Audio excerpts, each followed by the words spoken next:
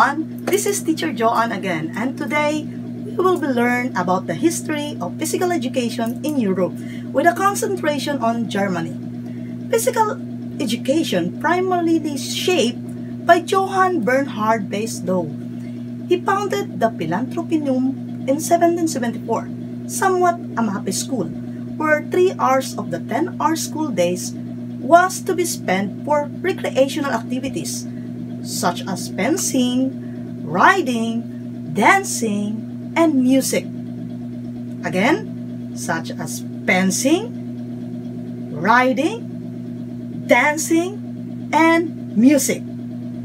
His younger students engaged in Greek gymnastics contests such as running, wrestling, throwing, and jumping. Older ones practiced nightly exercise as dancing, fencing, riding, bolting on 5 horses, shuttlecock, tennis, and playing with a large air-filled ball.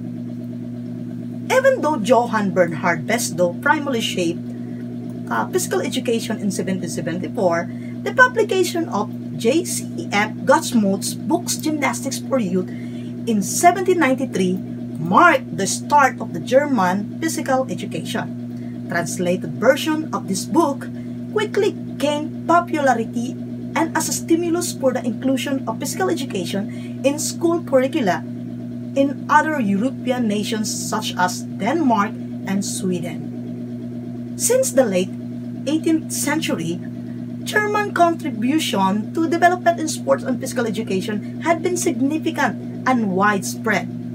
Gutsmuth's natural form of gymnastics exercise, shaped from a range of pan-European ideas and practices, provided a conceptual framework, which became a springboard for subsequent initiative both in sports and physical education, initially throughout the European region and later beyond.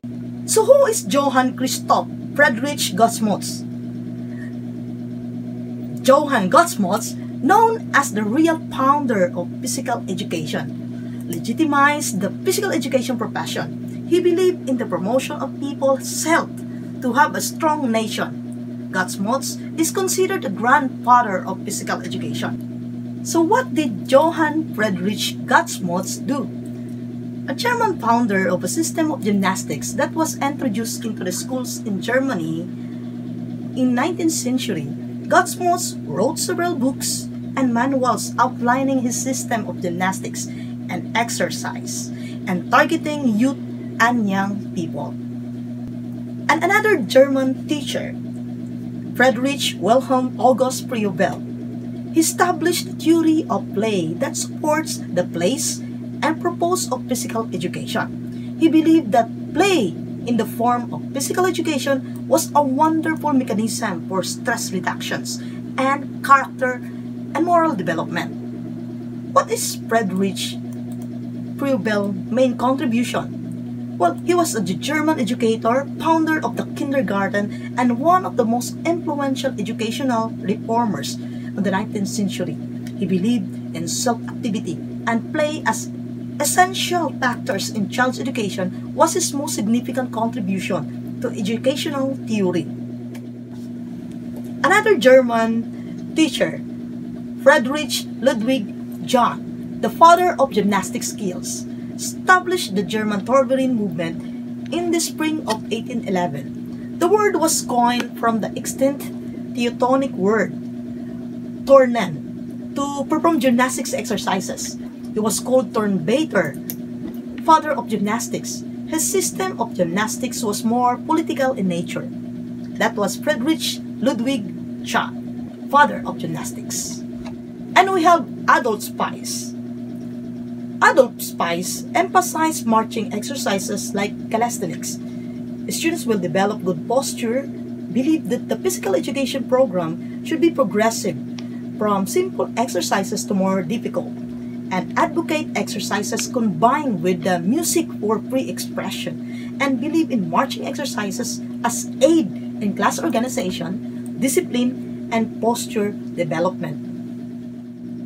Many experts agree that calisthenics originated with the ancient yoga practitioners of India and continue in the ancient world as early as 1700 BCE or before the Common Era.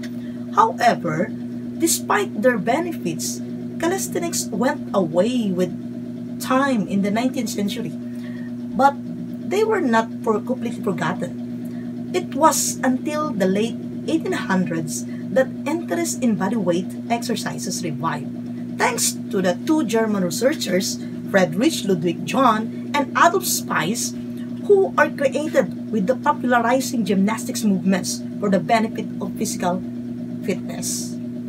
Karl Adolf Spies was a German gymnast and educator who contributed in the development of school gymnastics for children or both sexes in Switzerland and Germany. So thank you for listening for today's talk, and I hope you learned something about the history of physical education in Germany. This is your teacher John, wishing you a pleasant day and reminding you all to stay safe all time. Thank you and good luck. Bye!